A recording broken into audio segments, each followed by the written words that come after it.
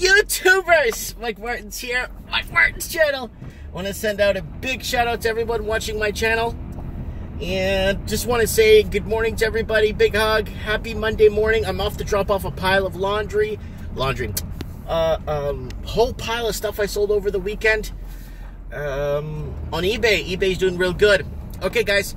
Now, I got a main question. I got an important question I want to ask you guys. And it's, I don't know what it is, but for years now, I've been talking about this housing crisis. I've been talking about that things are severely overpriced, unaffordable. Supply versus demand is an illusion. All this stuff. Now it's all coming to light. Everything's coming to, we're all seeing it now. Yes, in my predictions, I was a couple of years behind. A year and a half to 2 years on some predictions behind. Because I wasn't factoring in all the government meddling, right? It's really hard. Oh, now we're going to do interest only, but instead of keeping our economies on autopilot like they're supposed to be, there's too much government meddling, and we don't want governments meddling in our banking, in our everything. Carbon tax and all this crap, they're meddling. The more meddling they do, the more it costs us in the long run. Just remember that. The more help we get, the more it's going to cost us. Okay, so what am I talking about, people? I want to bring this one up, and it's kind of important. And this one's going out to my friends down under in Australia and New Zealand. I don't know why I am so like wrapped around Australia, because I see it as the main domino key, and I've been saying this for a long time, so I'm not just bringing this up. It's the main key of the equation that falters the rest of the English-speaking world when it comes to the housing crisis, economic crisis, quantitative easing, interest-only crap. Australia didn't really have a real crash in 2006 and 7. They just fixed or came to the rescue with artificially lowering interest rates. That's what they did. And just so did the UK. And so did Canada, right? The US did it because it was a measure of quantitative easing, and then starting dumping money into the markets, stock buybacks, and buying out, just creating debt out of thin air. We all know this. We know this. This is not new. But what I'm saying is we've created a Frankenstein. Victor Frankenstein created a monster, and he couldn't destroy it before it destroyed more and hurt more people. And this is what's happened now.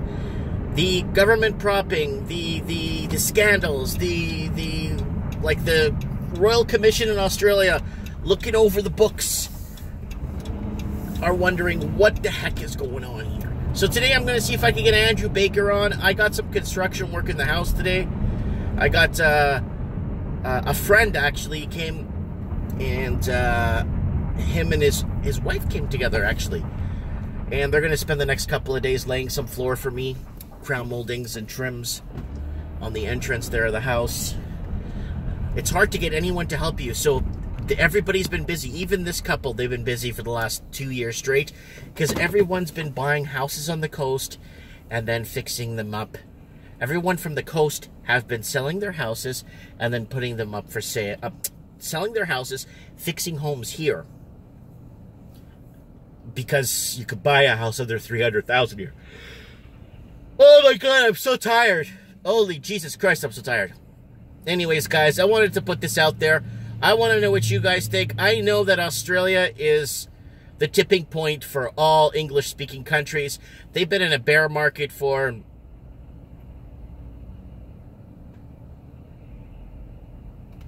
a bull market for I don't know how many years now, their housing market. Phenomenal. Just absolutely phenomenal. Since 1975. So, we'll see what happens if, you know, they're throwing out new light there and easing investors that China's quantitative easing is coming out. Now, the problem with China's quantitative easing and propping the markets is that all China is going to do is what the U.S. is doing, is exporting inflation. That's it. That's all it is. Now, China's major export won't be junk you buy at the dollar store and at the Walmart or the Big W. Woo! It will be exporting inflation. Let me know what you guys think in the comments below. Am I delusional to think that Australia is the tipping point of all the English-speaking world? I've been saying this for many years now. Let me know what you guys think in the comments below. Don't forget to watch Trends in the Housing Market from last Wednesday. Oh, man, was that a great episode. I had a good advisor on from Australia. I had a couple of people on from all over. Real good trends in the housing market. Look for the link around me here from last week. And look for Mike in the Night. That was a good Mike in the Night show, too. Good panel of guests that are on here. Anyways, I want to know what you guys think in the comments below. I'd like to know. I really would. Comment below. Thanks for watching.